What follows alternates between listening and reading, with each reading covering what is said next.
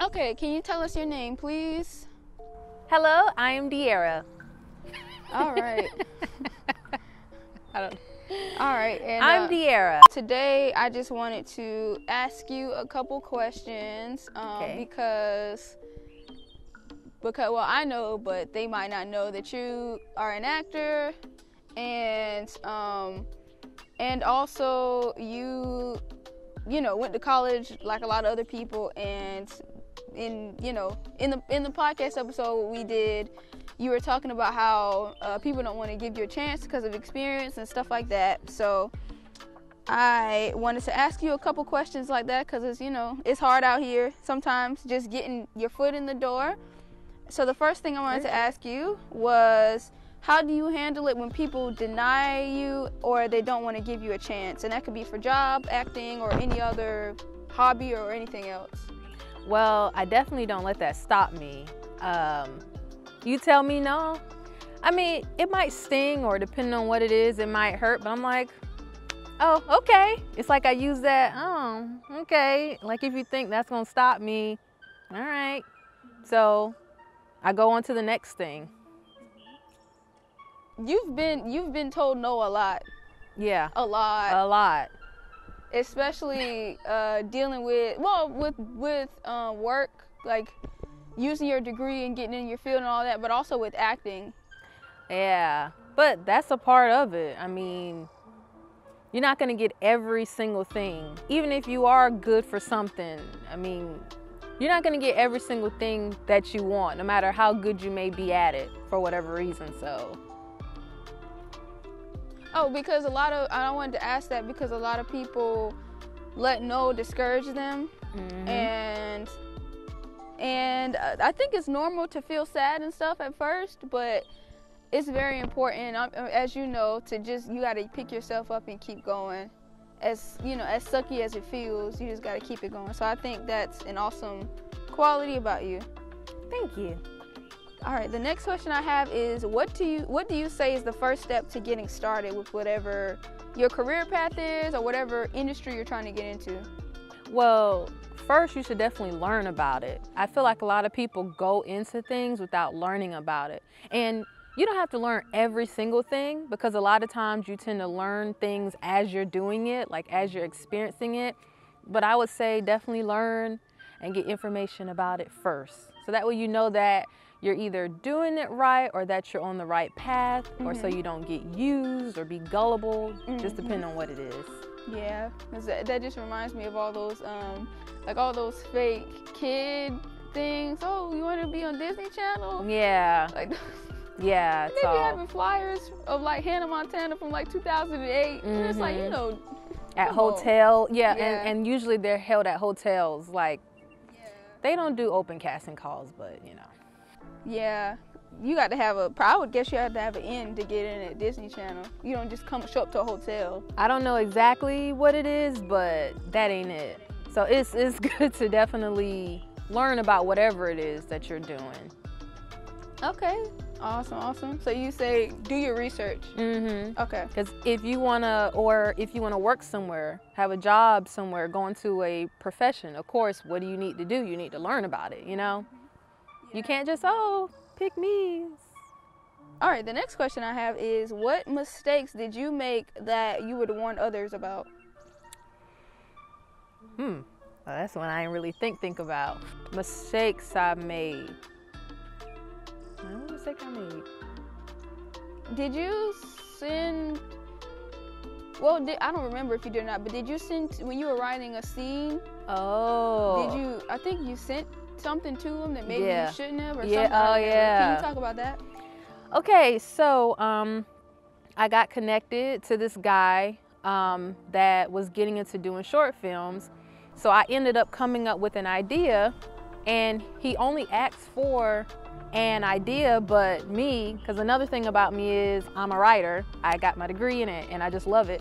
So I ended up writing a full-on scene. I actually wrote 2 scenes, and then I sent it to him, and I should not have done that. I just don't think that it's smart to just up and send people your work, especially if nothing's kind of like not set in stone or just like further along. Or maybe you can send, kind of like with an audition, their sides.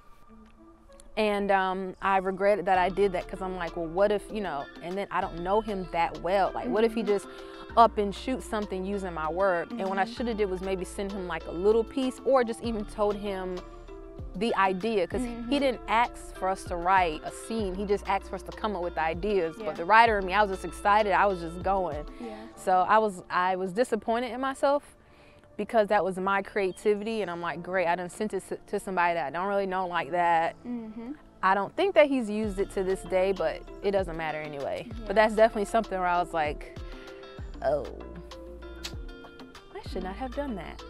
Yeah, but I also think that even though you did, that's not nothing that you can't, not anything that you can't, I don't know if recover is the right word, because even if somebody does take your work and do something with it, they can't do it the way you would have done it. That's a good point. And you know, no shade, it wasn't good. The audio wasn't matching up with the girl. It was shaky cam all over the place. It was a mess. So even if he did it, it still wouldn't have came out as well without you being a part of it. So I think that's a good thing for people to, you know, think about.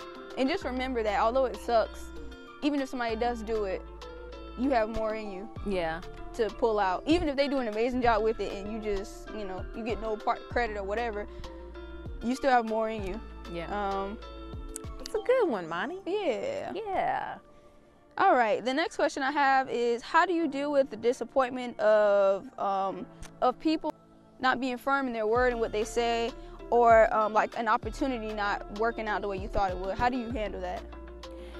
Well, I have met a lot of people that they have these ideas, so they want to shoot something or do something, but then when it comes time to actually do it, poof, they're gone. or they just don't want to put in the work to do it. Like the Fairly Odd Parents, they just disappear. Yeah, and there have been times where I have wanted to get custom demo scenes done, remember? And both of the companies, they advertise that. That is what they do. They do custom demo scenes. They were advertising it. One of them I contacted, and then I didn't hear from him. Again, I'm like, what the heck going on? He went ghost. Steady posting on his Facebook. Memes and all. Memes and all. And then there was another, guy from a company, and it's like a little chain, that they do it too, and the same thing happened. And there's been just lots of other times where people, I call them hot gassers. Oh yeah, great, we should do this and we should do that and da da da da da da.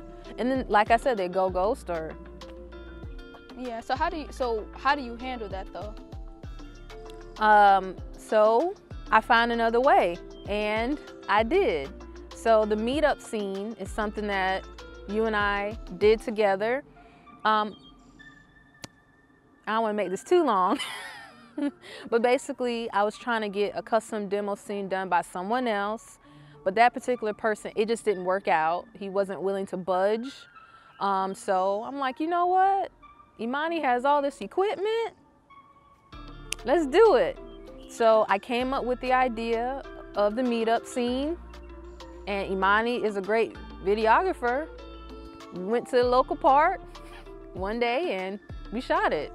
Like, so it was that, it's like that attitude of, oh, okay, well, y'all wanna, you know, play around and not give me an opportunity? Well, I'm gonna create my own.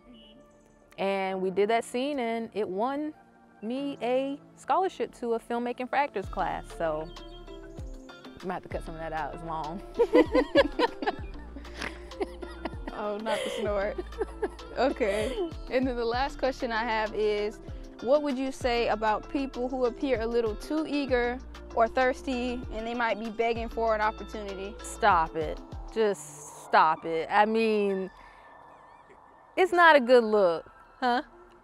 It's a Michael Jordan meme. He said stop it. Oh, really? Oh, stop it. Get some help, because it's not a good look. An example I can give. You don't have to explain the entire thing. Yeah, just a little bit. that's what I'm doing. Yeah. Okay, start over. To give an example, I was a part of a web series for a short period of time, and it was gonna be filming in a whole nother state. And that was all that she said. And everybody that was in the comments of the group that was a part of it was like, great, yeah, I'm down, I'm down, I'm down. What was I told you, one of the guys was like, What did he say? checkmate. I'll go, yeah, thank God, checkmate. And I'm like, if something is filming in a whole nother state, you need to ask questions. Okay, so what are the shoot dates? How long? What city? Is it gonna pay? All right, thanks, De'Aaron. Do you have any advice to people who are trying to break into any type of industry or trying to get into something new? Can you give a quick tip or advice? Do your research and don't give up. And when people say no or it seems like doors are slamming on you, find another way. And research again to see what you can do different. Start to strategize, basically. Like, okay, they don't want me. Okay, well, I'm gonna figure out another. There's always another way. Mm-hmm. Don't give up. There's always another way. Okay, that's good. I like it. All right, thank you so much. Thank you. And we'll see y'all later. All right, y'all. Thank you so much for watching. Thank you so much, De'Aaron, for helping me out here in the series. I'm gonna have the playlist of my series called Leadership 101. Then watch the next video somewhere here and here. Oh, also like, comment, and subscribe, and share it. Share it, share it, share it, share it, share it. Thank you. Bye. 29 minutes. So, not that close. Oh boy. Okay, stop. De'Aaron, this might end up in the bloopers. You being silly. You keep playing. Whatever.